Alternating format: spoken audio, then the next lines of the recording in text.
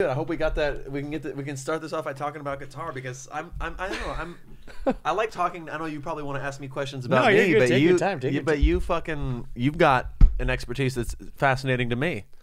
Feel free to move it back and Yeah? forth. You just want to keep it close to your mouth, you know. Yeah. Okay. You're fucking around with it. I love guitar, man. I mean, I'm a big music fan in general. Like, I think everyone is. But Yeah. the thing that I always loved about music was great vocalists.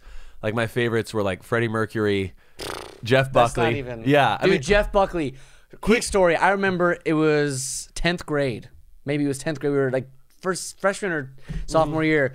You came in class and you're like, we need to listen to this video, and you made whatever teacher. Oh, it was in Mr. Gregory's class. Yes, you made him put on the video, Hallelujah and by that Jeff- changed my life forever. Because he has one of the all-time great voices. I'm glad. And I That heard about moment, him. I've never forgot that day. Really? I remember thinking to myself, Jake Rush changed my life that day. Wait, dude, Jeff Buckley. I don't know why he isn't more famous. He has one of the best voices. I mean, he's really famous for that one song, Hallelujah. Yeah. And I mean, for good reason. I mean, that's to me, that's probably my favorite song, Jeff yeah. Buckley's Hallelujah.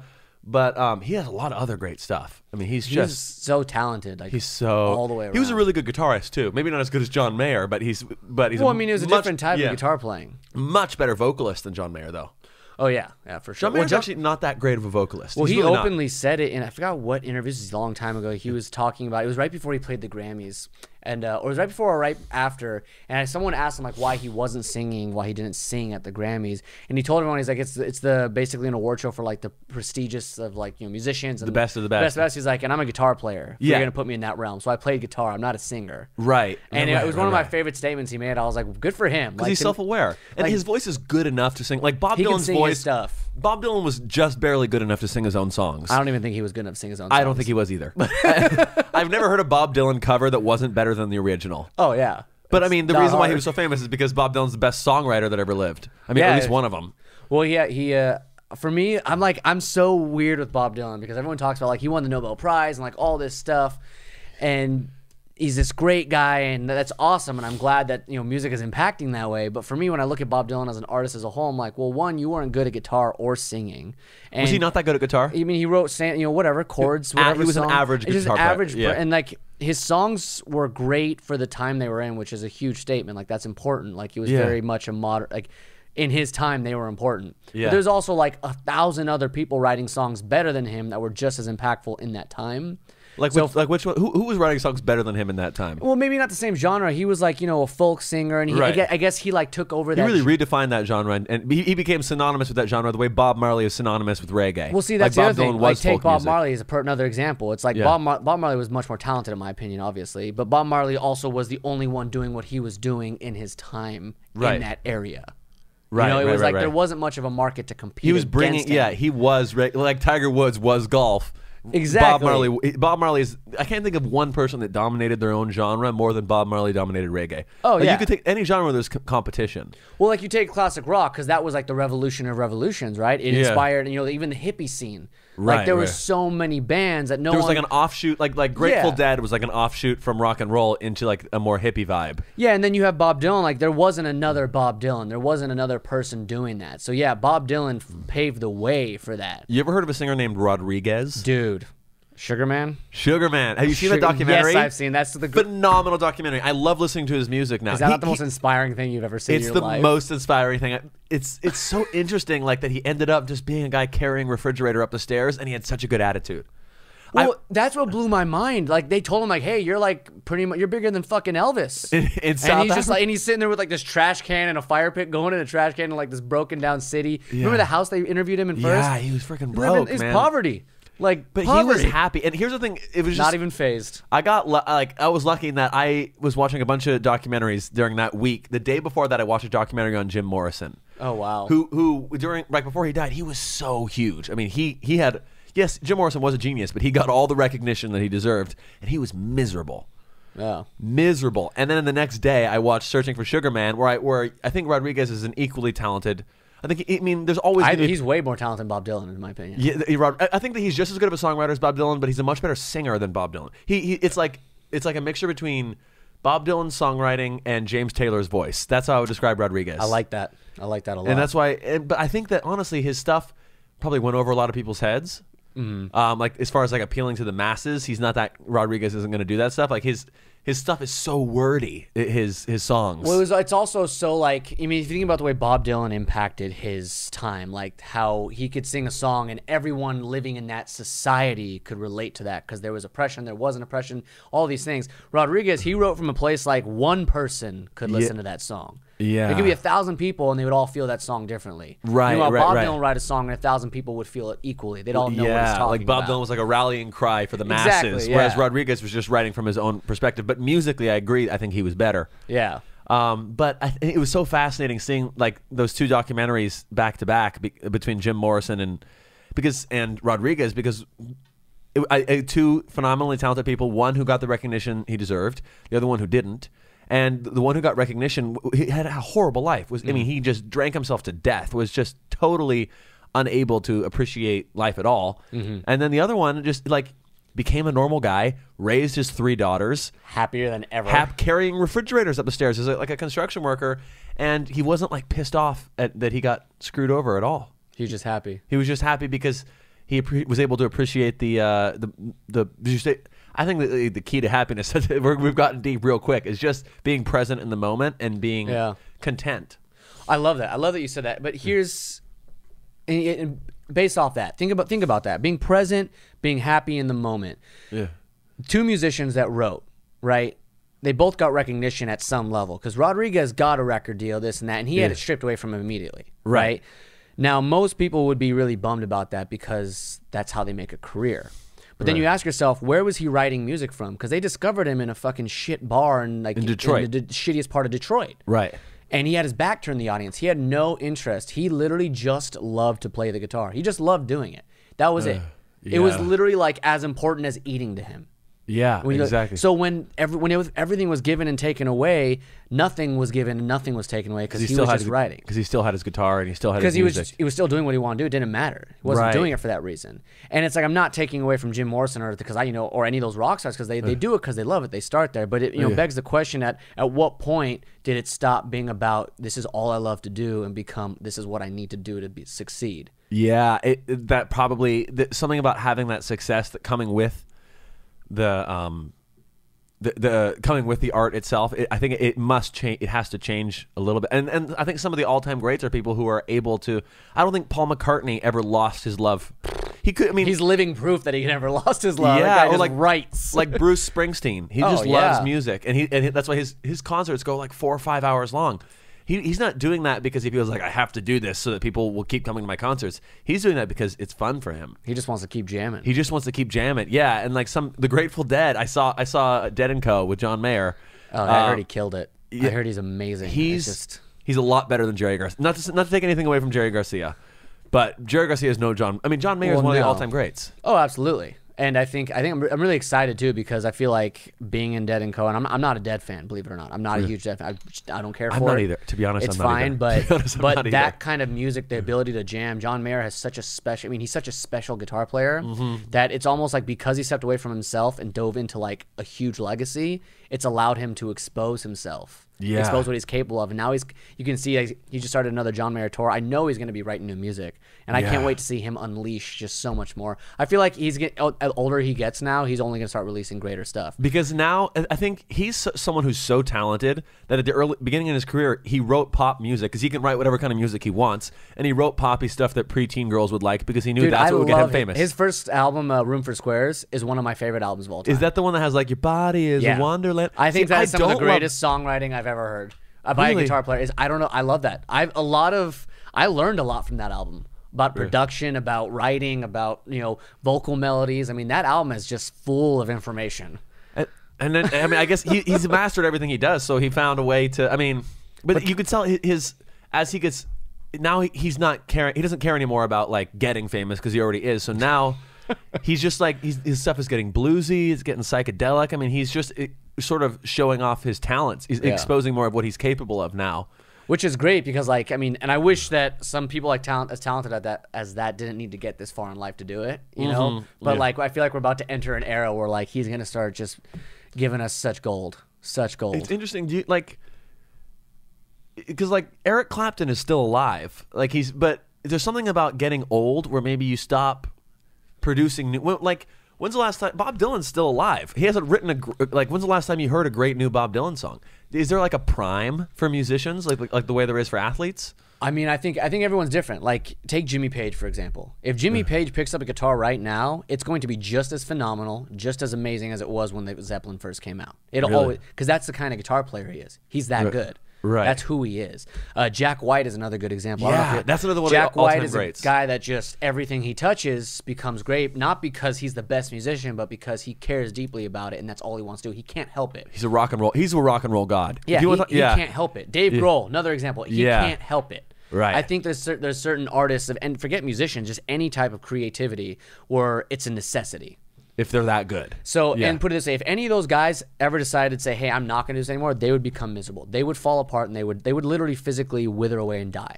Because it's a necessity for them to live. They can't help it. It has to come out. There's other people that are passionate about it, that are really good at it, that feel that they want to do it all the time, which is just as good, and they can be just as good, but they have a higher risk of basically having that prime and then falling off. So then, so my brother saw the Rolling Stones in concert, said they were phenomenal. I mean, just absolutely crush it still. But they're doing songs that they wrote in the 60s. How come like someone like Mick Jagger, he must be a genius. All those guys in that band must be geniuses. Why don't they come out with any new stuff? You know, it could be a matter of They just don't give a shit anymore? yeah, I mean, I don't know. I mean, I'm obviously not at that level. I don't know anybody personally. I haven't toured with a band at that level. But I can tell you this. Writing and producing a new album as opposed to touring and playing songs that you've already played is very different. It requires a different energy. And a lot more work. It's like harder. Well, these guys have been touring for their whole fucking 800 years. Yeah. And it's fun for them. Yeah. And so they don't really have to. There's a certain, like, when you're. I know this from writing jokes. When you're, like, trying to be creative, and, like, there's going to be times where it's not fun. Yeah, no, absolutely. And the thing is, like, look, they make their money off of playing the shows. Not that they need money, right? Right, But right. they've done it 1,000 times. All they got to do is show up and play their show, and that takes a lot of energy. And they don't have as to it is. rehearse because they've been doing the songs for 50 years. Well, even then, it's like these guys have families. They have other things that they do now, right? So Right. saying, hey, we're going to sit down and write an album, and then we're going to record an album, that means we're cutting ourselves off from our families, our lives we're going to dedicate. Because to write a fucking album with 4 musicians, let alone 5, 6, 7, I mean, that doesn't know how big the band gets. Bringing in other musicians, bringing in producers, all this stuff, spending hours in the studio, getting the right sound, only to release an album that may not be up to par and then ruin your career. So it's like, why? Why would they? You know, Like, so there's certain bands, and I mean, like I said, I can't speak for them. They could have a million reasons why they haven't done it. But when I look at it, I'm thinking to myself, like, yeah, there's a lot of good reasons why they shouldn't. But for me, I look at musicians like Jimmy Page, like Jack White, like Dave Grohl. They're never going to stop pushing. Even Paul McCartney, they're never going to stop putting music out because that's what they do. And they care more about that than they do about the success that comes with it. And that's, to me, that's. So do you think? Yeah, there's got to be a certain lack of hunger that hits a band like Rolling Stones, where they're like, hey, let's just have fun playing our songs.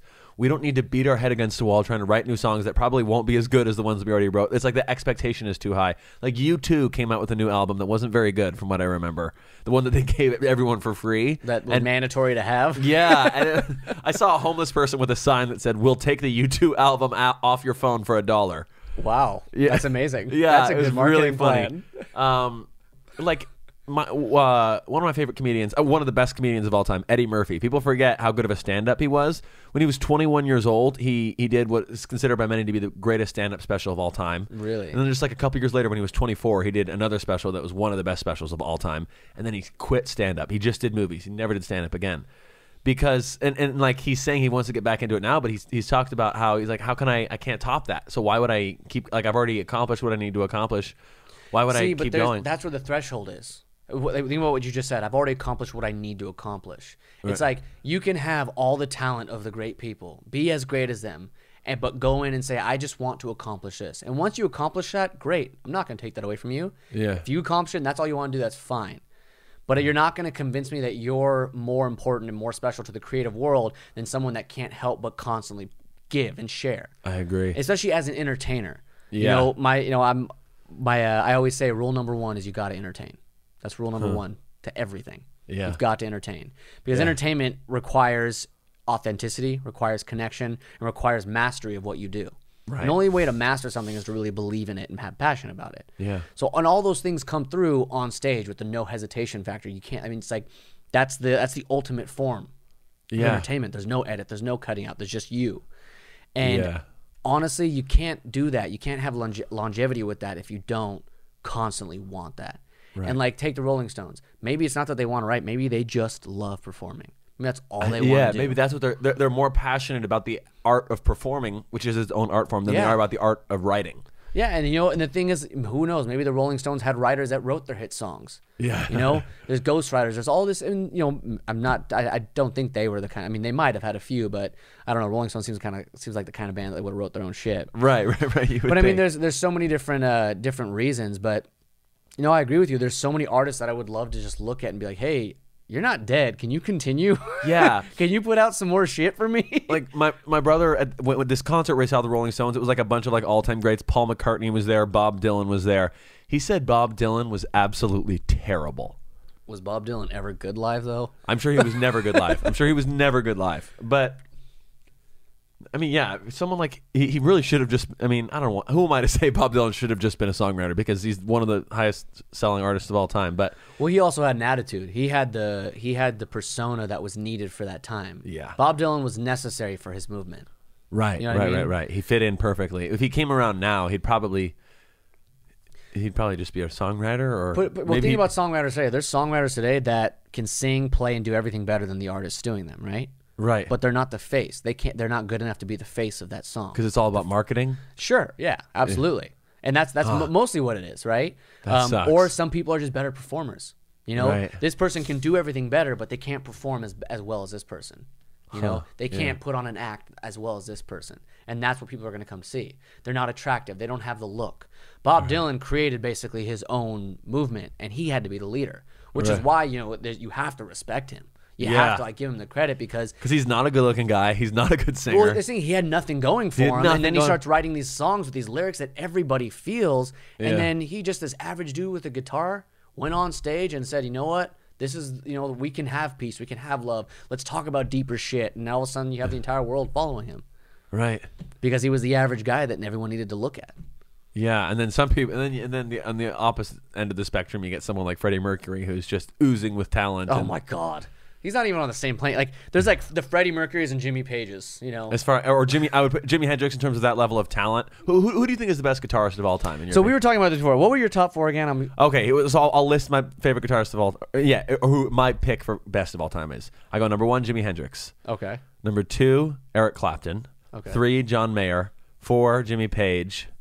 I don't know who I would put 5. I'll just go with the top 4 for now. Okay. 5, BB King. You're a blues guy.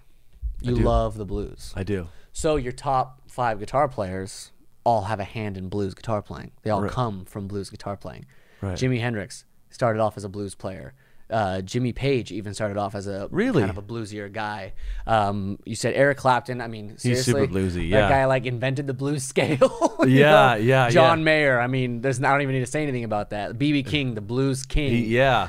So that gives you your top 5 guitar players, and if you tried to explain it to someone, I imagine it have to be you. There's a million reasons, but you also love the blues. Yeah. If you ask a metalhead, someone that listens to metal and believes that metal's the best music, they're going to give you 5 different answers. Yeah. You know what I mean? Are there some can everyone agree on Jimi Hendrix? Like whenever you ask someone to give you their list of best vocalists, everyone agrees on Freddie Mercury. Yeah, well, you can 'cause- like disagree about other people, but is there a comparison for that in guitar playing? I mean, I think Hendrix is that guy. He's If the guy- you're going to have that guy, I think Hendrix is that guy, and it's because he started so much of the guitar playing that we love. Yeah. That's branched off into many different things. He also was just fucking incredible. He was like he freaking good. wasn't some days. I mean, the guy was so messed up on stage most of the time you couldn't hear what he was doing. He was fucking up left and right. Really? But when he was good to go, when he was sober, it was. I've heard nothing but stories about it being life changing. I met his manager. I got to spend some time with his manager Jerry Goldstein, and we Wow. had talked about it, and it was really really cool. And he was very similar to the few other people I met that saw him live in concert on a good night. Also the same thing. It was like a portal basically that you walked through, and it was nothing. There's nothing like it. And there's no way you can really capture that if you're not there live. There's Yeah. something that gets lost in the recording. I feel Well, like. what's amazing is, I mean, how long was his career really? Like what? Like it was Not long. He like died 5 when years. died when he was 27. So yeah, And he got discovered like 22, 23 is when Paul McCartney discovered him. Paul. I didn't even know that. I mean, I don't know much about his life. I just listen So to his music. from what I mean, I could be wrong about this, but the story that I know, and like I said, don't Yeah. definitely fact check this. Okay. The story that I know is that Paul McCartney got a call from a buddy saying, "Hey, you got to come to London," because I think he was in New York at the time. Okay. And he said, "Hey, you got to come to London and check out this guitar player." So he goes to London, and Jimi Hendrix is playing in the back. He's not even the lead guitar player of this band in some shitty club. He's playing, and I remember either Paul McCartney or the guy he was with went ahead and grabbed him and said, "Hey, you belong up front."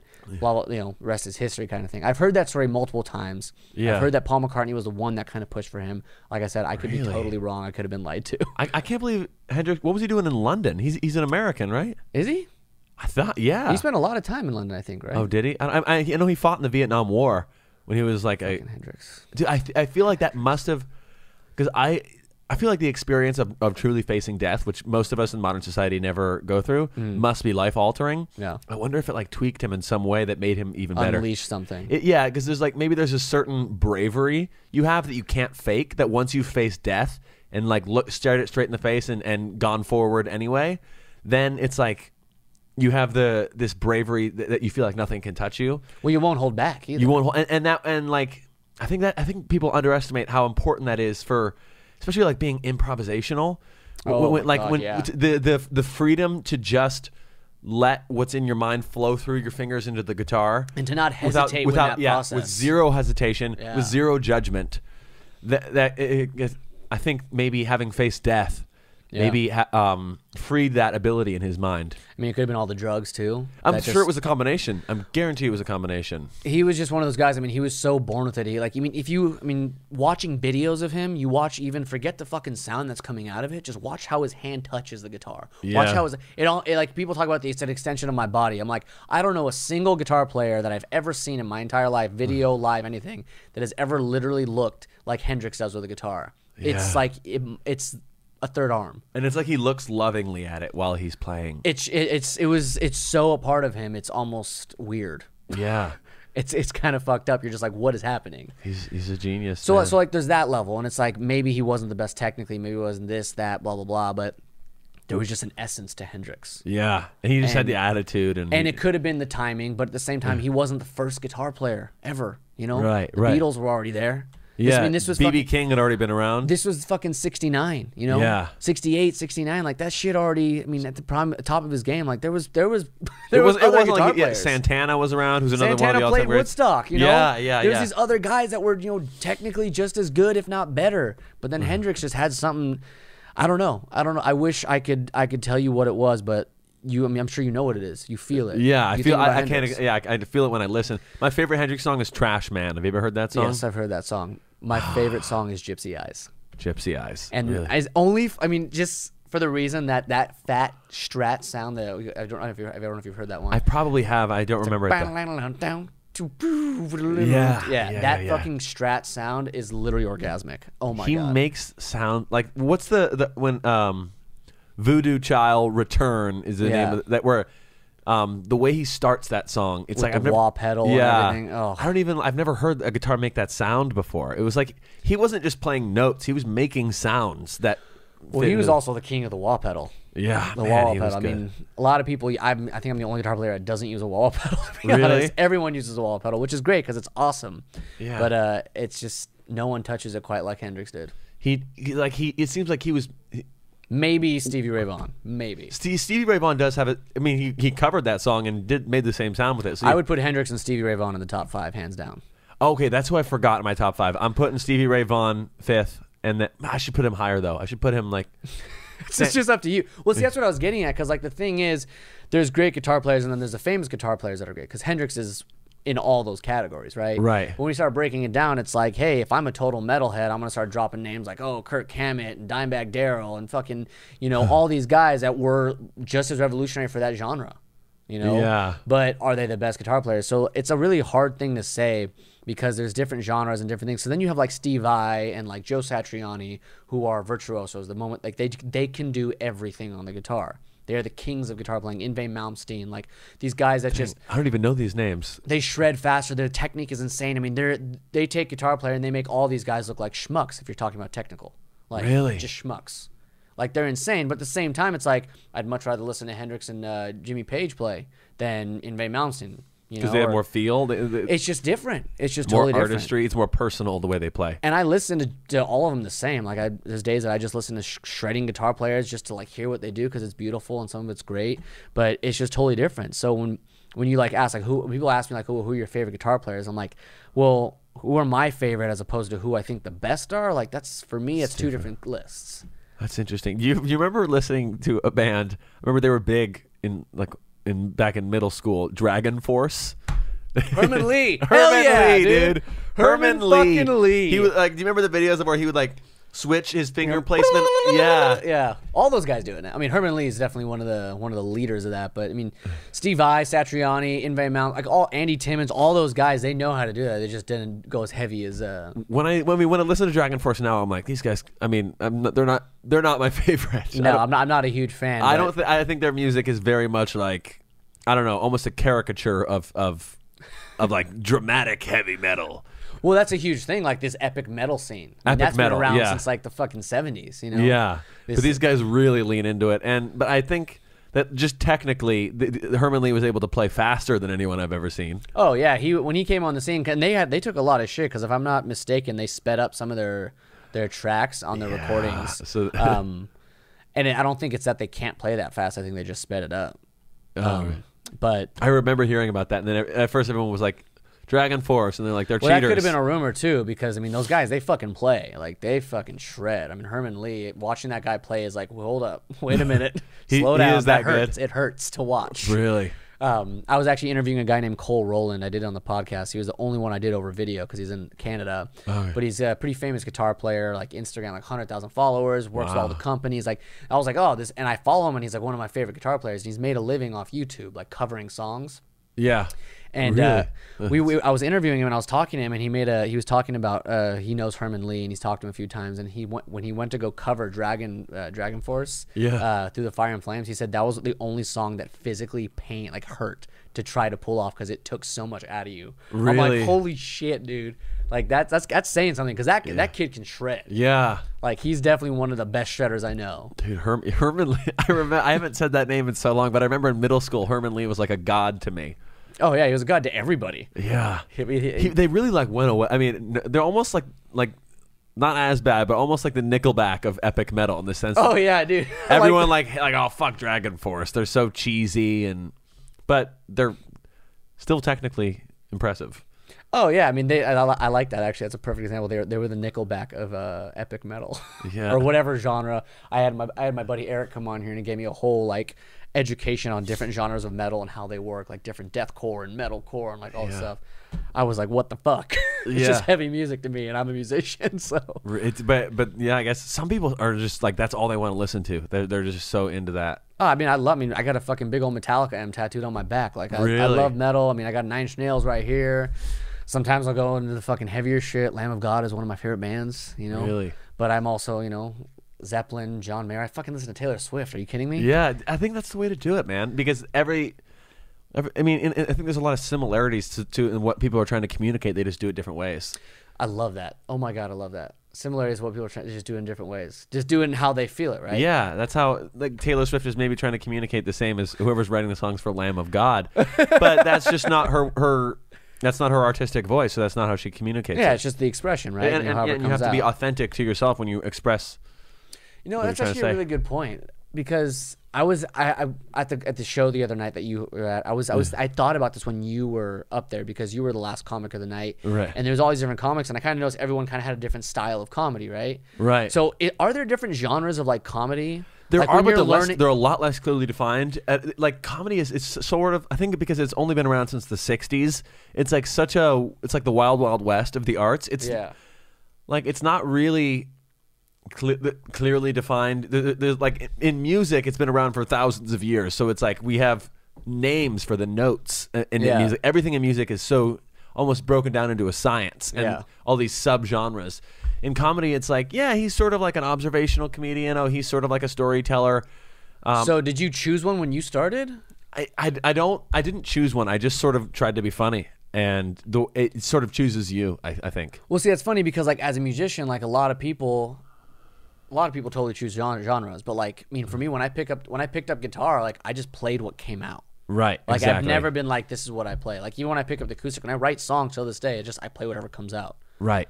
And so I've always wondered, like, you know, because it's not, you don't think about comedy and think about, oh, what kind of genre of comedy What kind of comedian is do I this, want to know? be? Yeah. Because then you tell people you're a musician, oh, what kind of music do you play? Oh, I play heavy metal. Oh, I write pop songs. Or oh, I'm a rapper, right? Yeah. But when someone says, hey, are you a comic? What kind of comedy do you do? I hate that question because I don't know. What fucking answer do you Yeah, give and about I get that? people. That's what people ask me. What kind of comedy do you do? The two questions I get the most that make no sense are what kind of comedy do you do, and oh, where do you do comedy?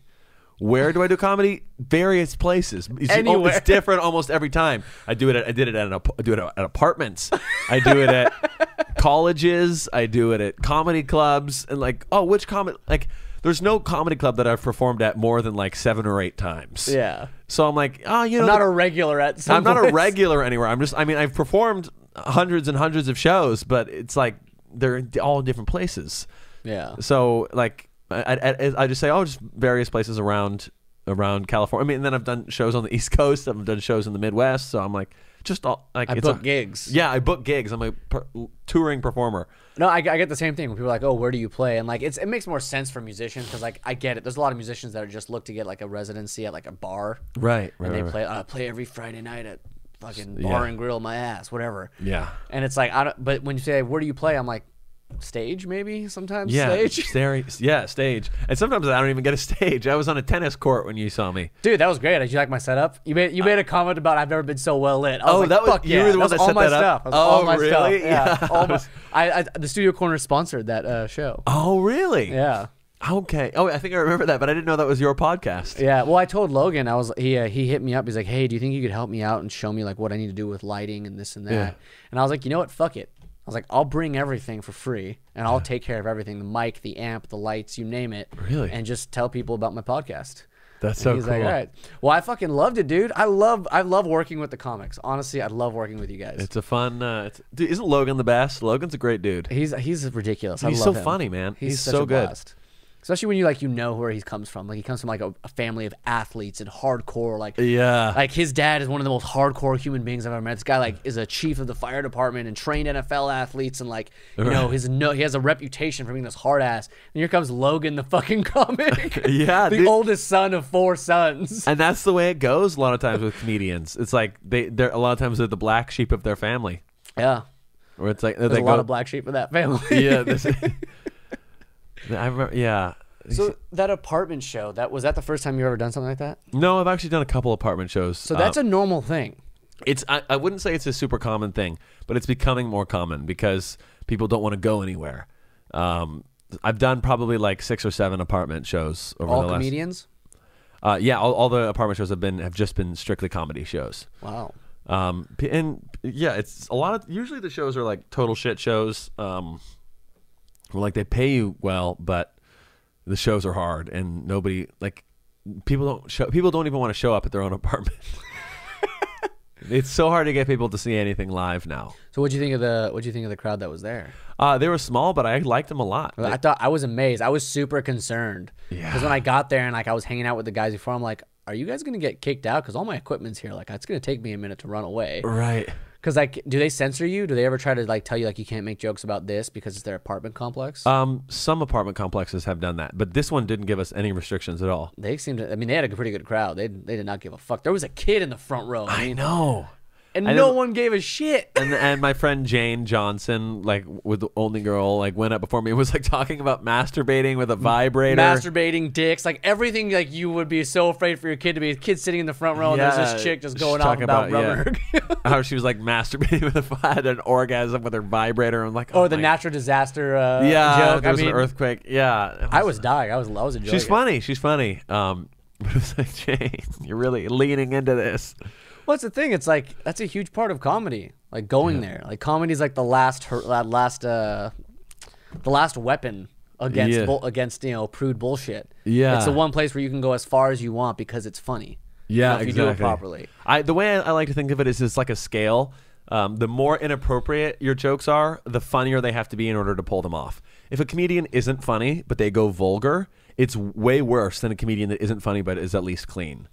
Like, bad, vulgar comedy is the worst. But the more vulgar you are, the more, like, Louis C.K. is super vulgar, but he was able to get away with it for so long because he was so funny. It's like, I think it's definitely like a scale. You have to, it has to be proportionate. He was the best at that. He was incredible at that. I think he's the best comedy writer for stand-up of all time. Yeah, I definitely put him in my top 3 favorite of all time.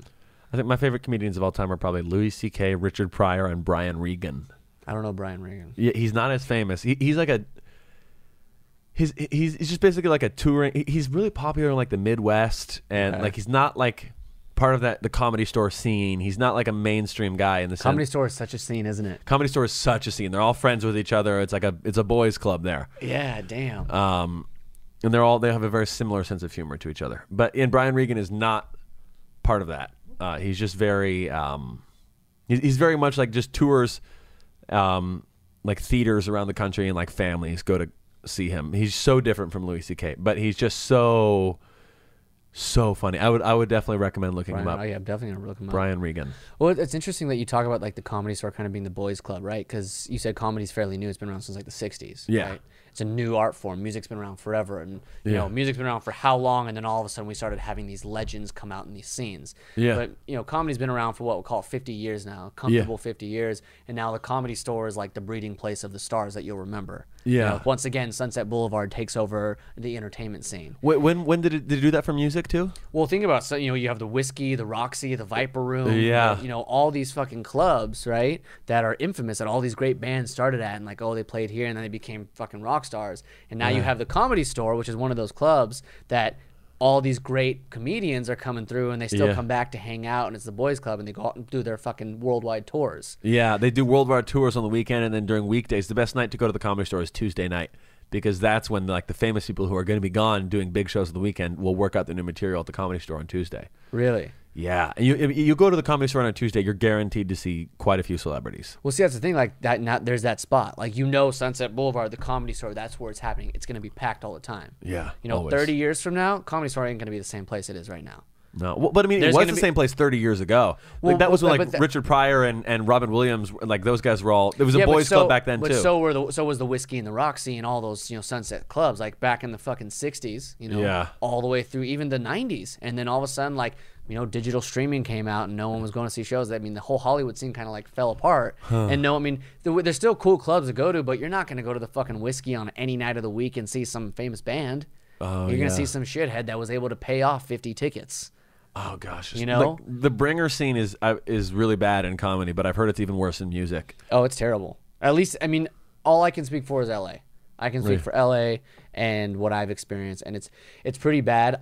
I had this conversation with a musician a few weeks ago on the show, and he made a really good point. He's like, it doesn't bother him, and I'm leaning towards it doesn't bother him if the promoter is putting on a good show. Because there's a lot of promoters that say, hey, I'll just find the first 10 bands or acts that'll sell the tickets, and by that pay off the tickets so they make their quick buck. Right. And then the show has no one there, and they don't promote it because no one actually invited anyone. They just paid off the people for tickets, right? Yeah. So, but when the promoter is like, hey, I really like, they go and do the research and find bands that can sell tickets and find people that have fans, that when you get on that lineup and there's like 150 people in the club and all the bands get recognition, it's like a good night of music, it's worth it. Totally worth pay to play. Yeah. You know, but you have to get to that level. But promoters are just trying to make that. Most promoters are trying to get that quick buck. Yeah, it's the same thing in comedy, man. I mean, I stopped doing bringer shows a while ago, but because I'm like, I just can't. Because most bringer shows are terrible because the comics just get booked because they can bring people, not because they're funny. Exactly. And so I feel bad. I felt bad bringing people to those shows because I felt bad making them sit through all the bad comedy. Well, actually, I worked with a company that did this exact same thing, and they booked me at the House of Blues like every month. It was really cool. I played the Foundation Room, like really, really awesome, right? Wow. And I was playing for a long time, and I would do 30-minute sets. They booked like 10 bands with 30-minute sets. Wow, it's a long show. These bands fucking sucked. Oh, God. Every one of them was just terrible, one after the next. There was maybe like one or two people in the entire year that I was like, wow, they were pretty good. I showed up, I gave my best, I brought a crowd, I kicked ass, I played my heart out, I did a fucking great job. I take pride in my performance. I take pride in what I do. I'm damn good at what I do. Yeah, that's the way to think about it. And I told them I want the headlining spot. They're like, you're not a band. I'm like, yeah, but I bring a bigger crowd, I put on a bigger show, and I'm good at this. Yeah. And like they could only give me the opening spot. So I'm not gonna like make people drive down and try to sell them tickets for a 30-minute spot and then sit through bullshit bands because you just were trying to fix the, fill the spots for the night. Oh, it's such crap, right? Like you don't want people to come sit through that. You don't. Yeah, it's the same. I know exactly what you're talking about. It's just live performance is so tough in LA because there's such an oversaturation. I'm sure that it's the same in New York. You already have to compete with the fact that people could just watch things on Netflix. People could just watch porn on their phones. Yeah. Like instead of being there to see you. Yeah, exactly. There's so much entertainment that you can get without having to go anywhere now with the digital age. That's already that's really tough to compete with no matter where you are. And then if you're in LA or New York or Chicago, you also have to compete with the fact that there's way too much live stuff going on too. Yeah. So it's just so hard to. Well, that's what I think. This whole apartment thing, like with Logan, like getting with his buddies, and like you guys kind of working together. I think that's the next era. I really think that's the next era of performance because you're right. There's two extremes on both sides. So now it's about a group of people saying, "Hey, let's put on our own show. Start small. We'll go to an apartment complex, or we'll do it in our backyard and we'll invite our friends. Yeah. Bring your friend. Next thing you know, you're putting on your own show with the comics that you know, making sure the night is good, and you've just pretty much opened a moving venue." Right. And I think that's a huge, huge, huge thing. I told Logan, I was like, dude, if you want to start, being serious about this and like putting on more shows, bringing comics, I was like, I'm on board. I'll show up to every show. We'll set it up and we'll put on nights of, comic. We'll bring music. We'll bring everything. Do it because there we go. You don't need a venue. You don't need bullshit. You bring your friends. Everyone brings their friends because they know it's going to be all their homies and, good acts. But I really think that's the future. I do too.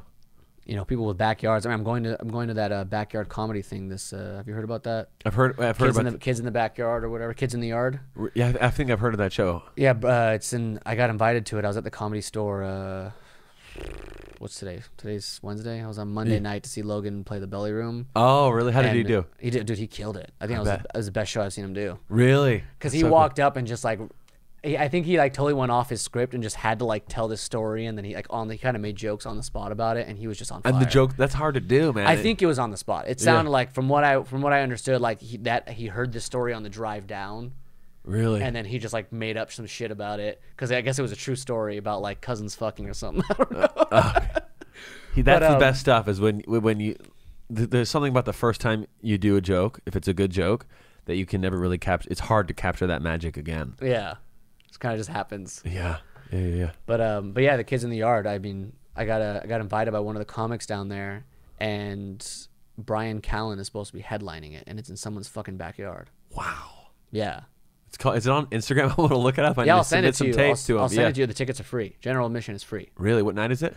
This Saturday. Oh dang! I have a show in Ventura this Saturday. Oh, where? Ventura Harbor Comedy Club. Dude, you gotta fucking post about that shit so I know. I know. I don't post about anything. Yeah, I'm not good at. I'm so bad at promotion. I need to get better at it though. Yeah, I'm good at comedy. Dude, you were fucking great. I was so blown away. Thank you. I was like, so I want to ask you a little bit of questions because you bounced out really fast after the show, so I didn't get to ask you anything. Right. Were those stories true? Oh, the random facts that I told? Or? Well, not the random facts, but the stories where you talked about your girlfriend and things like that. Yeah, everything I say is true. Yeah, really? There's nothing. Yeah. Is there ever but it's a big thing in comedy to make up false stories, right? Over exaggerate a story. You definitely over exaggerate stuff. Like sometimes the details about specific but I talk about a lot of crazy random facts. Those are all true. I talk about general things about myself. That's all true. Yeah, everything every statement that I make is true. Yeah, every statement that I make I'm presenting is true. That's impressive. I think that's very impressive. But see, to me, it's it wouldn't be funny if it wasn't, because it's not genuine. Yeah, I feel like the audience would be able to tell in my performance that it wasn't genuine. So, the girlfriend thing. One of my favorite parts of your set was you talked about you have Asperger's, right? Yeah. So I didn't know you had that. Oh yeah. But you followed that up immediately with talking about how you don't pick up on social cues, and with your girlfriend saying, I'm sorry, I'm boring you. I'll shut up. I'm boring you, or whatever you said. Yeah. And you were all like, oh, thank you. That'd be great. Yeah. And I was dying laughing. Right. But what that immediately made me think, and I wanted to ask you about this because, I don't know much about Asperger's. I don't know much about it. what it does and what it causes, but you were pretty keen on not picking up on social cues and not, you know, knowing how to respond to things. And I thought to myself, that probably makes you like 10 steps ahead of the average comic. Because being on stage, you have to learn to connect with the audience, right? Right. But as a comic, it's not necessarily they have to connect the audience. You just have to be funny. They have to feel, something has to be off, right? Right. It's comedy. So you're automatically in that place of like, you could say anything and like just the way you look at the audience naturally, they're going to think it's funny. There's going to be that extra step of funny. And I thought to myself, does that actually, do you think that's helping you in your stand-up? Yeah, I do. I think that everything that's part of who I am helps me. I mean, other than certain flaws, like I think that I need to get better at like living my life in the moment and being present and all that stuff. And I think that that'll help me a lot with comedy. And it's not stuff that comes naturally to me. I tend to be like a kind of a worrisome, anxious person.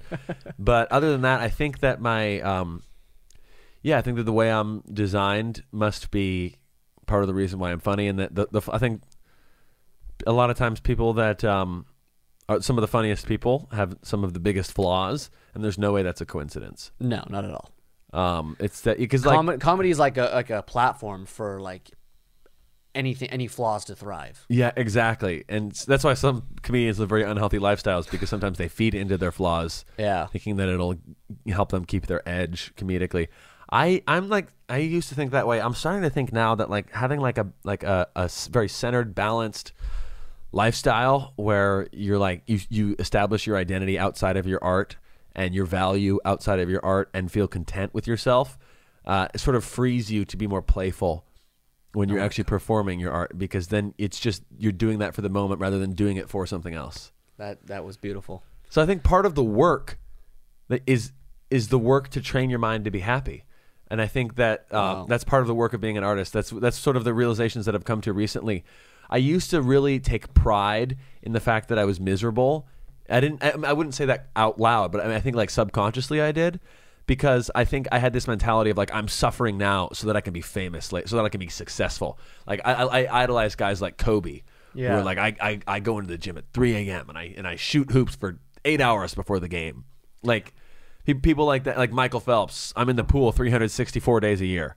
Yeah. I idolize those people, and I thought like, okay, I'm making myself suffer for my art. But the more I would get into that mindset, the more it would just throw me off, because then when I'm on stage, I would almost like bully myself before I get on stage. Like, Jake, you better fucking deliver. This is what you do. On a pedestal. Yeah, and when I started doing well at shows, then I started like raising the bar for myself. And I would like. I think I just would try to like use negative reinforcement to like whip myself, for like work harder. Yeah. And when you're being creative, like maybe if you're an athlete, maybe I think that mentality maybe would work. Yeah, push your body. Yeah, push your, like, even though like there's no way that those guys aren't miserable when they're in the gym, like considering how hard they work. There's no way it wasn't miserable for Walter Payton to run up those hills that Jerry Rice. They'd run up hills so they threw up. I'm sure that's miserable, and I'm sure there has to be, when you're doing that kind of thing, you have to find... It's a little different, though. It is different than being creative, because what I do is I have to be playful, and I'm at my best comedically, like be it in conversation, when I feel carefree and content and like I'm where I belong and with people I feel comfortable with. And so I think that I've realized that I used to always like I used to think that success was more important to me than happiness. So I would put off, I would be like, no, I don't want to go to therapy. I don't want to meditate. It's a waste of my time. I should spend that time writing jokes. Yeah. But I realized that that is part of the work, and that is necessary to be successful, to prioritize happiness too. Otherwise, you'll drag yourself down, I think. Well, especially creative. I mean, like something creative, it's very different than, your body's physical. What you put through, it will respond proportionally. Yeah, exactly. You get in what you get out. It's very scientific. Creativity is not going to be like that. Right. It's harder to predict. For the cliche phrase, the creative flow, if you will. Yeah. That is blocked by a million things. And yeah, maybe great artists come from suffering because they have stuff to write about. But it's not that they were in suffering that helped them write. They could write about it, but it's that they got out of it. Yes. Yeah, exactly. It's creative people and maybe they don't realize it, but I believe in this 100%. I think 100% of creative people, which is literally everyone. Right. There's a Yeah, creative exactly. aspect to whatever part of your life is creative. That cannot thrive unless you have something to overcome. Right. And when we don't find peace in ourselves, when we don't find love in ourselves, when we don't care and have passion for ourselves, we don't set up any scenarios to overcome. So what happens is we don't give our life something for the creativity to overcome, so we start to manifest them in our brain. We start to tell ourselves bad things. We start to make up shit and make ourselves, well, I'm not good enough, so that our body, our creativity has something to overcome. Right. All you have to do is find your peace in yourself, love yourself, and give a shit, and stand by what you do. Stand by what you do. Right. Go out, live your life, and find out what makes Jake happy, what makes Haig happy, what makes you happy as a person, what makes your life good. Right. Because then the world is going to deliver every scenario because you're not the only one in it. And then your creativity is going to find that inspiration is not that someone presented something, oh, you were so inspired. Inspiration is you experiencing the world and finding things to overcome. Whether that be understanding it or getting over it or enjoying it to the fullest extent. Right. That's where it thrives. I agree. It's just, yeah, I think, and you don't want to relish in obstacles being challenged. Like you want to find the challenge. You can find, like, there's always gonna be challenges in life, but you got to find the fun and the play in overcoming those challenges. Not, and yeah, like, it helps to have things to overcome, but like you said before, it's important that you do have to overcome them. Yeah. I think, as opposed to just, I'm working on making it through. Yeah. I was this is gonna be a really funny example. I was watching a movie called The Perfect Physique the other day. Okay. And it's the douchiest movie I've ever seen. But I love, I work out. I love Yeah, all that yeah. stuff. But I don't know if you ever heard of Greg Plitt. Greg Plitt is like, he's dead now. He died in an accident, but he was like one of the godfathers of like health and fitness and physique, and he just had one of those sicko mindsets where he was just like, you're so intense, and he was going off on this tangent about like how people talk about what a sacrifice it is to pack your meals and cook your meals and do all this stuff to have the body and to make it to that top level. And he's like, for the gist of what he was saying, he said he didn't agree with that. He's like, that's not a sacrifice, that's a choice. He's like, the sacrifice, he's like, there is no sacrifice. It's what you say you want to be the best, that's your choice. You say you want to be creative, that's your choice. All the steps that are required to do that aren't sacrifice. Those are just choices. It's the same way it is. And he kind of got rid of that idea, like, because people want to say like, oh, I sacrifice so much for my art. I sacrifice so much to like succeed in this. I'm like, no, you don't. In order to do this, you have to do these things. If they're doing this, the things that you need to do is considered a sacrifice, then you're obviously not doing what you want to do. And if it really feels that much like a sacrifice, if you feel miserable the whole time, then that's not what you should be doing. Then you're only doing that for the accolades that you'll get at the end. If you're working out, I'm sure some bodybuilders, I'm sure they do love the working out and they love the dieting, and I love that shit. And if you don't love the process along the way, then it's not what you're supposed to be doing. And you can love things that are hard, Yeah. I feel like that's a huge problem. Absolutely. People need to know you can love things that become difficult. And it can be, it can feel difficult, and that doesn't mean it's like, I hate the expression, do what you love and you'll never work a day in your life. You know that expression? I hate it. If you choose to do what you love, you're going to have to work your ass off, and it's going to feel like work sometimes, but you still have to be able to be happy and be content with yourself and be happy with your life and have your identity outside of that. Your balance. You have to, you can do things that are hard, but still be balanced in your life and content and at peace in yourself. And if you do that, your performance will be so much better than it would be if you like spent extra time beating your head against a wall, especially when it comes to creative stuff. Yeah, like what are you gonna do? Sit there for 24 hours straight until you write the perfect song, or are you gonna fucking? Obviously, I'm not ready. I can't write right now. I'm gonna go, do something else. Maybe I'll go get a job. Maybe I'll go to dinner with my mom. Maybe there's like an infinite. I could name 1,000 things right now that you could do instead of that are probably gonna be more beneficial to your existence. Exactly. You got to go live your life. And people talk about like, oh, that's a sacrifice. You give up those things because you're gonna work out. I was like, yeah, maybe as an athlete, but we're talking about creative things. Like, you're not gonna force that shit. You can't force. There was something about like. Yeah, when you're an athlete, you put a certain amount, like you can you know how your muscles are going to respond to a certain amount of working out. You can have a trainer tell you exactly what to do, and you can do it, and then you'll get the results. Yeah. If the trainer knows what they're doing and you're putting in the work. And if you're a professional athlete, the trainers do know what they're doing, so you know what you're going to get. But with creativity, you can't. like with stand up, there have been many times where I've run into the issue of over preparing. Yeah. Where I like try to memorize the exact intonation that I had on jokes on the day. Like I audio record all my shows, and I'll like edit out like I have like I don't know like 50 jokes that I do that I like, and I have an audio recording of the best time I've done each of those jokes. I'll like go back. Like, I'll remember. I crushed that joke at that one show a couple months ago. Like the audience really liked that. So why don't I edit out that piece of that joke and keep it? And I'll like listen to them over and over and over again and think like, okay, I have to memorize the exact intonation that I had on that joke that time when it crushed. That's intense. Yeah, I mean there are times where it just completely occupies my mind, and sometimes that can be helpful. Like sometimes when you do a joke, like it can be really funny at first, and then it stops being funny, and so it helps to have an audio recording of when it went well, so you can hear what you did. Yeah. But then sometimes it can become an obsession, and it can zap all the creative fun when it becomes too scientific. So yeah. So I would tell myself like, well, I'm working hard. The harder I work, the more successful I should be.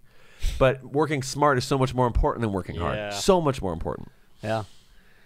I mean, and knowing when to take breaks, knowing when to leave it alone, knowing when to just go do something that's fun, just go enjoy your life, go play a video game, go read a book, go it's also get lunch with a friend. a struggle to accept that sometimes it doesn't require that much time. Right. You know? Yeah. You think if this is so important to me, I should be spending more time on this. It takes almost like it's a kind of discipline in a way to know when to set it down. Yeah. To know when to let it go, and to know more time spent is not going to equal more success. Well, it's funny because especially as creative people, like, you know, you could sit down and within 10 minutes you could write the perfect joke because it happened, right? Right. And then you could stop and be like, well, it can't be finished. I've been here for 10 minutes. Like, I need to spend the next 6 hours destroying this joke, you know? Yeah, then you ruin it. Yeah. Oh, that's happened to me so many times. You know, like I'm recording stuff right now that's just one guitar and one vocal right now, you know? Yeah. I'm trying I don't want to do any production, and like it's pretty quick, the recording, like I do. And I don't do cuts. I do you one sing time it? through. You the singer too? Yeah. Oh, right on. I do one time through guitar and one time through vocal. Like I don't do like I'm all about getting that real performance on recording, right? That's cool. But like, and that's hard enough. But even then, like when you like, okay, I'm gonna record this song, and then by the end of that week, it's already mixed and ready to be posted. You're like, I did something wrong. Right. Something's not right there. Because I've heard 800 people talk about their EP, and it's been fucking 5 years. And how many musicians have you heard say that like their best songs they wrote in 15 minutes? Stairway to Heaven, the whole first part of that when it's just acoustic, they improvised that. I don't know if that's the recording, but I know they wrote that like in real time. Yeah. And A Sweet Child of Mine. Smoke on the Water was an accidental jam. Yeah, so was Sweet Child of Mine, and Black Hole Sun. Chris Cornell said he came up with that song in 15 minutes. Yeah, I mean, and that's the way. Same with my best jokes. I could sit. There's been times where I've sit like for months trying to figure out a joke that never works. There are times where sometimes I sit for months to work something out, and it does work. So there are times when that's why it's so unpredictable. Yeah, but you didn't sit every day. Like you did one segment of it, you stepped away. A few days later, it came back and a little bit more exposed itself. You know, yeah, exactly. I have songs that took a year to write, but if you break down all the time I spent on them, it was probably like maybe 5 hours. Yeah. That's exactly right. Where it's, but then sometimes some of the best stuff. If like I remember, so I had a screenwriting teacher at USC who was friends with someone who was like a writer on SNL for a couple of years, who talked about like some iconic sketch. I wish I could remember which one it was that they wrote. Was it Chris Farley? It was Chris Farley was first of all, he's one of the best performers of all time, but it was a writer. And someone said, and this writer told my screenwriting teacher, who was their friend, about some joke that crushed on SNL, and they're like, and they wrote it, and they're like, that's a brilliant joke, isn't it? And he's like, and the writer said, it's okay for me to say that because I didn't write it; it came to me. And that's the way our best stuff. It feels like it came from somewhere else. Like when Paul McCartney said that when he wrote the song Yesterday. He said that he felt like he's like, I must have heard this melody somewhere else because when he wrote it down, he thought, he's like, okay, I heard this melody somewhere. I'm gonna write it down. I don't remember where I heard it, but I'm sure once I like write this song, someone will say, hey, that's my song. And nobody ever did. And he's like, I don't know. He's like, I have no idea how I wrote that song. I got away with that. I thought that I heard it from somewhere else, but I guess I didn't. I did an episode 2 weeks ago with my very, very good friend, one of my mentors. His name is Carlos Platone. Yeah. Phenomenal songwriter. And he once told me when I was probably like 16, 17 years old, he looked at me and said, all great masterpieces already exist. He's like, they already exist. You're just discovering them. And I've always thought about that. And I've always agreed with that. All great creative things are just waiting to be channeled Waiting to through be- because yeah. the way they make us feels kind of beyond this world, kind of beyond our everyday life. Like the melody in the song Hallelujah is one of those songs where it's just you like that feel melody. like a god. That melody was meant to be discovered at some point. Well, that's the thing. It's like as creative people, we can't force things because it's going to come through. Yeah. We can only just keep the channel open, like Paul McCartney you discovering yesterday. Like Yeah. I just kind of it happened. It's like because that stuff is channeling through, and it's like you can take credit for it all day. That's fine. Like you're writing it, but like to understand that your job is not to take credit. Your job is to let it come through you. Your job is to be a channel. Yeah, channel all that wonderful creative energy through. Like, that perfect joke, all of a sudden you're like, did I, is it really that good? What the fuck? I couldn't have written this. Or you Yeah. go back to something you made up like, a year ago, you're like, whoa. Yeah. But, Henry Matisse, the artist, talks about the creative process, and he kind of like I don't remember the exact way, but you can look it up. He had the best way to describe it though, because he talked about like little things, like ideas, like going in, like just imagine them shooting into your brain all day, right? Right. Eventually that's going to fill up. If you don't open that channel and sketch every single idea, if you don't know how to sketch every single idea that comes to your head, good or bad, you're going to clog up that flow. So when the big one comes, the great one comes, there needs to be room. And that's why it's your job as an artist to prioritize having a balanced, healthy lifestyle, I think. Yes. Like eat healthy, exercise, prioritize social time. Like Yeah. be around people that build you up so that your mind is always, as often as possible, your mind can be in a peaceful place. And just so that channel stays open so that you're ready to accept great jokes or great melodies or great... So I'm just talking about myself. That's a really good point though, because I feel like that's something that no one really talks about right now because it's a fad.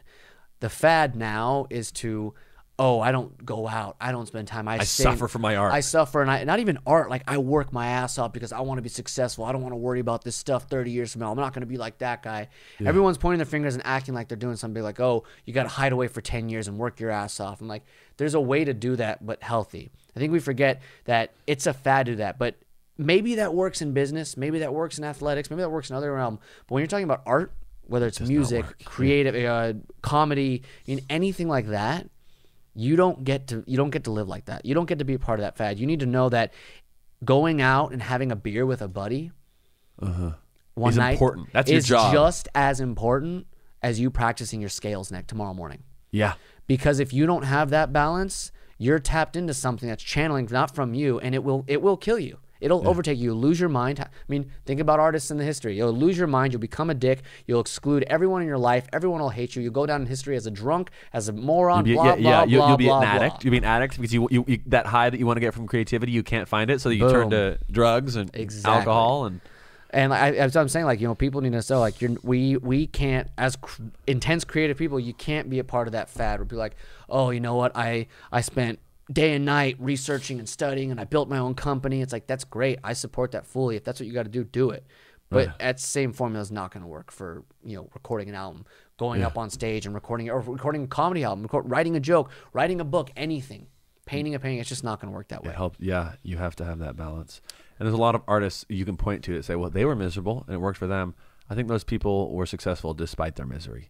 Yeah. And I think that those people were more susceptible to being miserable because perhaps they were more sensitive and there's definitely a correlation between artists and misery. We're sensitive to everything. But it's correlation, not causation. Yeah. And the other thing is all the people that were miserable and successful, they look at their lives. Did they have someone else doing a lot of the work for them? Did they have someone else doing a lot of stuff? I mean, I'm sure some of them did. That's what I mean. That doesn't work like that anymore. We don't live in take musicians. We don't live in the 60s where someone can be a miserable fuck, write great music, and not worry because the record labels are taking care of everything. Yeah. We live in a world where it's like if you want to expose that, you have to expose that. You have to stay healthy. Yeah. You have to keep your shit. You have to know what you want. You have to give it your all, and you have to know who you are and not lose yourself because no one's going to come to the rescue. Yeah, you sort of, because of with the technology, the way it's changed, the way information is spread, it's important to almost be your own manager. To be the studio system is so dead. Yeah, but if you were a famous actor in the 40s, I don't know, basically anywhere from the 20s through the 50s or 60s, I don't know when the studio system sort of broke down. It was like you were just some handsome kid that had some talent, and some studio head said, "You." Maybe it's because you had sex with them, like unless if you're Marilyn Monroe or something like that. And then they're like, "You like we'll take care of everything. We'll take care of your press. We'll take care of your image. Just do what we say, and we'll make you a star." Like, and now it's like you have to know how to promote yourself. Well, they still have that. It's just people care more about playing what they want to play and giving what they want to give. You know. But do you think that like, is someone gonna find you and tell you, "Here's what your branding is. Just do what I say, and I'll make you a star"? Or you have to sort of find your own branding now? Sure, yeah, to get looked at for sure. I mean, unless you like know the person that's in charge of that in the world, you know, Right. You know, the know who you know kind of business. But yeah, you have to pay attention. I do think that you don't have to. You don't absolutely have to. We live in a world of possibility. It's 2019. Anything is fucking possible. Right. I think any route is good. Any route is good, but it has to be the route that works for you. Right. Like, I can't sit here and tell you that, Jake, you know what? I'm going to get off social media. I'm going to stop hanging out with friends. I'm going to, you know, completely exclude myself. I'm just going to sit here and record music for the next 10 years. And I'll have so much content, I'll have to be famous. That doesn't work for me. Yeah. Like, that can work. But it's not going to work for me because it's not going to make me happy. Right. Like, but I'm also not going to sit here and pour all my money and be on Instagram 24/7 doing selfie videos of my entire life while I'm sipping this fucking coffee, because I just don't really care to do that. I like talking to people. I like being in the round. I post pictures of things that I like and things that I want. I started like I love looking back at like some of my stuff. Like, I have so many hashtags because like I want to get likes and get more exposure because I want people to see what I'm doing. But at the same time, I was like, you know what? Social media already exists. I'm already posting it. It's out there. I'm not going to spend all my time promoting this and pushing all that. I'm going to spend more time trying to make what I have really, really good. Yeah. And once I have something that I really want to look at, I'll find a better way to do that. Yeah. That works for me. Gary Vee, Tony Robbins, I mean, you name all those guys would tell me I'm wrong. And they're not wrong either. Right. I think that we have to realize that you need to find the path, whatever it is. You need to know that you're going to have to do things you don't want to do. Yeah. But you have to know at what level you're going to, contribute to that. Yeah, this whole idea of like make yourself happy. I think if you're thinking like, oh, I need to be happy all the time. That's not what I'm talking about. It's balanced. Insane. Yeah, you have to be balanced. And balanced means you don't block out the bad emotions. Don't shy away from things that are going to be hard. And you have to do things that you don't want to do for sure. But you got to know when to pick your battles and when to think, okay, this is something that I don't want to do and it's not beneficial to me. So I'm gonna like not do it anymore. But then, I mean, I don't want to wash my dishes, but that's you have to wash your dishes. I can't just be like, no, that's gonna offset my zen. Yeah. Like, no, then you're not really zen. Yeah. To use the word zen, what a zen person would do is find the joy in washing dishes, but or try to look for it. Yeah. Try to but definitely don't shy away from things that you have to do. Well, so it's just, I don't know. Someone asked me once, like, what do you think mental health is in your opinion? I was like, for me, mental health is acceptance. Yeah. We have to, as human beings, we have to be able to accept what we can't control, even if we don't like it. Like, I was built this way. Like, all right, I can't paint like Picasso. Right. But I can play guitar. I can't dunk like Kobe. Right. I have to accept that. I can't sit here and fight that the rest of my life. I can't fight the fact that I'm never going to be Kobe. Yeah. Like it sounds insane. That sounds insane me saying it. No, but if you break that down to like everyday level, like there's parts of life you just have to accept. Yeah. Not because life has to be miserable, because you don't waste your time. Like, it's never going to happen. Like, that was never meant to happen. It's not a thing. Go out and do what you were meant to do. Like, wash your dishes so you can go back to your art. Yeah. Yeah. Wash your dishes so there's not fucking ants all over your house. Yeah. Like, there's a level of acceptance that I think people forget about. Like, we just want to go out and live our happy lives and anything is possible and all this stuff. But anything is possible means that, any route is possible. You have to find what works for you. That doesn't mean you get to just stop living. You can't just stop taking a piss. Yeah. You know what? I'm shutting off my bladder. I think peeing wastes too much time. That's how ridiculous some of these things are. Right. Like, you can't just stop peeing. You can't. Yeah, and you can't. Yeah, you can't stop bathing. You can't stop paying your bills. You can't. You got to keep a schedule. There's stuff that you don't want to do that you have to do, and that doesn't mean that you're shying away from happiness. Yeah. it means that it just, I mean, if that's because causing, you have to take responsibility for certain things. Yeah. But then you also don't want to go so far where you're like an anxious, nervous wreck who's trying to control everything. There's Yeah. just, it's all about finding. It's like a dance. You have to find the balance, and and it's like, as far as how do you define where that balance is? I think you just know. yeah, You know, like, should I wash the dishes? Yes. Do I need to spend time writing jokes? Yes. But should I you know where the washing dishes turns into becoming OCD, like about like, oh, I have to make sure that do I need to make sure that all my clothes are exactly 1.5 inches apart in my yeah. closet? No, that's ridiculous. And do I need to like force myself, like there were times where I'd pop off Vyvanse at 10 p.m. and say, okay, I'm going to work for 13 hours through the middle of the night to write this joke. Jesus Christ. And because there was the sort of like combination of exhaustion with taking an upper causes like a delirium that releases a little creativity, I feel like. But then I was like, that's just not a healthy, it's not a healthy way to live. Well, I mean, that also says like if you're having to inhibit your mind to get to the place where you naturally felt before, that means your life isn't happy. You're not balanced somewhere. You need to fix the balance. And put a little more work into fixing yourself. Yeah, and that's exactly. Like we've said so many times, it's so important that part of the work, and we have this reverence for, oh, this is the work that I have to do, and I accept that. Part of the work that you can't let go of is the work that you have to do on yourself apart from your art. Yeah. So that channel stays open. I love it, man. I feel like we've gotten a pretty good understanding. Like, do you have like certain things that you like mantra or like what's the word, affirmations they call it, every day that you tell yourself like to keep yourself balanced? I don't have specific ones, but I do try to make sure I meditate every day. Are there like newer to this triggers? stuff. Like, are there things in life when you like walk into a situation you see you're like, that's definitely not like, I know that to be an improper situation in my life? My addiction to my phone is something that I know is throwing off my balance, throwing off my mental health. And what is the addiction? Just social media? The addiction just to pulling out as soon as I'm in a moment like where I'm uncomfortable or where I don't want to follow a train of thought because it feels like too much effort, or I'm nervous about something. Any kind of unsettling feeling, it's like my binky. My phone is. Where I take it out and it provides a sense of comfort, of mindless numbing. Purpose, yeah. Yeah, I can just scroll. I mean, even just the art, even just not the art, even just the act of taking out my phone and just pressing on Instagram and then turning my phone off, or just scrolling through my phone, but just having it as this immediate binky to comfort my unease, as opposed to just living with that uneasiness and which is your job as an artist, by the way. Yeah, exactly. and so, like, I mean, how many great jokes would come from that uneasy moment? Yeah, exactly. And that I'm just covering up with a momentary Band-Aid just to look at that light on my phone that satisfies causes so me. much anxiety. Yeah. I've never really had like what people call anxiety today until like the only time I've ever felt like that kind of bad is if I've been on Instagram too long and all of a sudden I start to like, I feel physically, I'm just like, oh my God, I start to tense up. Like I need to get the fuck away from this thing. Yeah. Like I'll turn it off and like put it in a different room. Yeah. Like and just do anything else.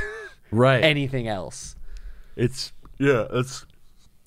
something where I realize is something in my life. I mean, it's a drug and it's a mind numbing addiction, and it takes away from creativity. Like it takes you away from being present in the moment, I think.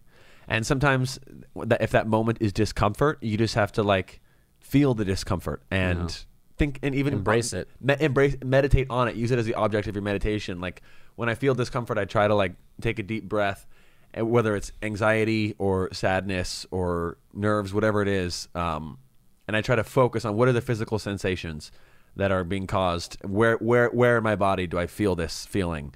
I do and the what same does it thing. feel like? I do the exact same thing. The physical triggers. Like, Yeah. Well, like, you can know what does stress feel like? What does anxiety feel like? What does anger feel like? And the moment you feel that in a situation, you're like, this is stressing me out. This is making me angry. This is making me anxious. Like, it's the best way to do it. And then, and just for the sake of awareness, so that like, say, give yourself permission to feel that feeling, but not let yourself be carried away with it. Yeah. Because you're aware of it.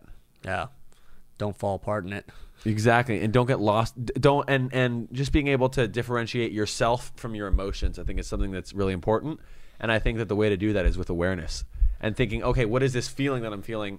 This feeling isn't me. It's like it's allowed to be here, and I'm going to feel it, but I'm not. I'm going to be aware of how it's influencing my thoughts. So, like when I'm like when I'm in traffic and I get road rage, like we all. I mean, I live in Hollywood, so that's a real. Oh, sweet Jesus. Yeah, it's the worst. I mean, it's so hard, but instead of like getting carried away with, oh fuck you, like I'll have these like moments where I feel this sudden rush of emotion because someone cut me off, or I'm like I've been at a red light too long, or I'm stuck in gridlock. I'll just sort of acknowledge the feeling and say, what is this feeling that I'm feeling right now, and how is it influencing my thoughts, and are these thoughts helpful, are they accurate? And then all of a sudden the anger dissipates. You're just like, this is not worth it at all. It's not worth it, and because it's not who I am. Yeah. And the way it's not from trying to suppress the feeling. It's from staring it in the face. It's staring the feeling in the face and realizing, okay, this is valid that I feel this right now, but are the thoughts that I'm thinking because of it really me? Wow. I don't always do it correctly. It's just something that I'm trying to do recently. Yeah, absolutely. Because I'm trying to. It's part of being a healthy person. Dude, that's beautiful. I'm very, very happy to hear this. Yeah. I'm very, very. I feel like it also it frees you up. You know, it really makes you. I try, man. I mean, facing those things is just the same way as you have to face the creative process, right? Yeah, and I think the way you do, there's that expression, the way you do anything is the way you do everything. And so that's why I'm trying to approach everything in a way that would make me a better comedian. Yeah. I'm trying to make myself a vessel for my art, and the way to do that is to be healthy in every aspect of my life. So then you can't just live an unhealthy lifestyle and then like the day of a show be like, okay, I'm going to be like, I'm going to have a clear mind now. It starts earlier than that. Yeah. It's a lifestyle. Yeah, you have to live your whole life that way, and then when you go on stage, it's just an extension of who you are. And that's where the greatness comes. Exactly. Dude. Fuck yeah. Fuck yeah, man. So before we go, I want to know what, in your experience, because I feel like you've had an incredibly growing journey. I have. Journey full of growth and a lot of changes. Say someone 17, 18 years old comes up to you and says, Jake, I want to pursue being a comic. Right. What's the first thing you tell them? Are you sure? I would just tell them, one thing that I would warn them about is I know a lot of comedians do really, really well at their first. So some comedians bomb their first show. Some comedians crush their first show. And I was one of those people. My first show was at like a talent show for like a summer job that I had. It was like 150 people there, and I crushed it. And that's a lot, because there's this nervous energy that you have when it's your first show, where you're not overthinking anything, and people know that it's your first show and they're rooting for you, and it can go really well. And then after that, all of a sudden it feels like you've gotten worse, and you think, what's wrong with me? But I would just tell them that's normal, and like, don't try to recapture what you had, because there's a difference between someone who's truly excellent because they're aware of what they're doing and they've been doing it for so long that they know how to do that, and someone who's like accidentally funny because it's their first time doing stand-up. So enjoy it, the success that and this is only some people, and I'm acutely aware of this phenomenon because it's what happened to me. So I would tell them, but just be aware that sophomore slump is because that's when it comes to the point where you're like, okay, now let me get down to the work and see how I can capture this every time I go on stage, and how I can bring it every time I go on stage, even though I know what to expect now and I have higher expectations for myself, yada, yada, yada. Whenever that struggle comes, even if it comes after some success, don't be afraid that you've gotten worse. Because it's just part of the process. That would be some advice that I would give them. I don't think that they would need advice in the sense that I would tell them, if this is what you really love, then you'll keep doing it. Yeah. Because there have been so many times where I was like, I feel like I have no idea what I'm doing. Like, there's only so much advice that you can give someone. Yeah. Like, if they have a story to tell that they need to tell, they'll tell it. I would tell them, get on stage as much as you can, do open mics, but be aware that it's a tool and it's not the performance itself. Because open mics it's different than a real crowd. And I would tell them, make sure you have a healthy make sure you find what balance works for you in terms of writing and performing. Like,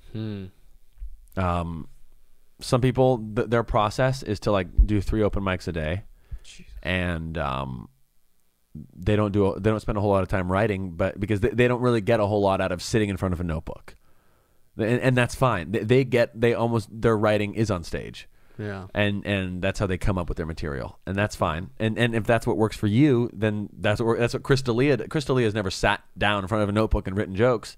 He just performs so much that he sort of developed his way of thinking from being his way of coming up with jokes from being on stage. And if that's what works for you, then great. Or someone like Jerry Seinfeld, a huge part of his process is him and his notebook and his pen, and he has like he sits down for exactly 1 hour every day, no more, no less, every day, to write jokes, and that's what works for him. And so, I guess I would say it takes a long time to find that balance. I'm still finding it. I've only been doing comedy for 5 years, so I'm nowhere. I'm nowhere near figuring out. Oh no, I am near. I've gotten pretty close to figuring out what that balance is for me. I think that I definitely need to spend time in front of a notebook. That's sometimes it can be a crutch for me, where I just think, oh, I'm doing my work because I'm writing, but I'm really just doing it to avoid getting on stage, because I'm like I don't want to, like, I'm scared to test jokes out because I'm scared they won't work because I love them so much. I think the art itself needs to be free, but every task within that needs to have intention. Yeah, and that's why I think it helps. That Jerry signed, like, it helps to have like a regimented writing schedule, and say if I didn't come up with anything in that hour, all that matters is that I tried, and that's okay. But it also can't be like I sit down for an hour every day and just kind of twiddle my pen for an hour. No, yeah, you have to. It has to require total focus, and that's why maybe it would be better to spend 45 minutes, or it would be better to spend 20 minutes of total focus, than to spend 3 hours of no focus at all. Damn, dude. So balance. Yeah, you don't hear a lot of young creative people talk about that. You hear a lot of older people that have succeeded or not succeeded, or have been through a lot, and then found you like, you know what, you just need to find that balance and remember that you got to live your life. Here you are, what, 25, 26? 25, yeah. Talking about, hey, I love what I do and I'm gonna give everything I got, but I want to live my life as well, because I know that's gonna help. Because that's what's part of. There was a and one more thing I wanted to say about someone young asking for advice. There's one of my favorite quotes, and it's not going to be verbatim, obviously, because it was said in German in 1700s. Some guy came up to Mozart after a concert and said, "Herr Mozart, I'm a huge fan of you. I want to write my own symphony, and I wanted to know if you had any tips for me, because like I want to be a composer too." And Mozart said, "Well, symphony is a pretty big musical piece. I think you might want to start with something small. I don't know what the word is for a smaller piece of music, but whatever that word is the word Mozart used. He said you should start with that and then work your way up." And this guy said, "But Mozart, you wrote a song. But Mozart, you wrote a full symphony when you were 5 years old." And he said, "Yeah, I did, but I never asked anybody how." Damn. That's such a good. Isn't that a great quote? Whoa, that's pimp. You can't. There's incredible. There's no advice that Mozart could give somebody that would make them Mozart. Wow. There's no magical advice. It's almost like all advice is warnings. Yeah, there's like, if you've got it, you've got it, and if you know you have it, then don't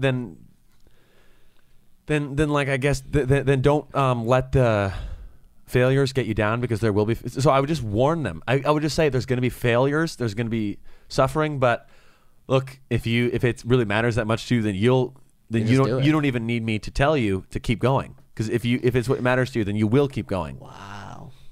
I couldn't quit comedy. I wouldn't know what to do with myself. I would be very upset if you quit comedy. I'm just beyond the possibility of that even. I mean, I would. It's just I'll either succeed or I'll fail, but I'm not going to stop. Yeah, that has nothing to do with you doing it. Yeah.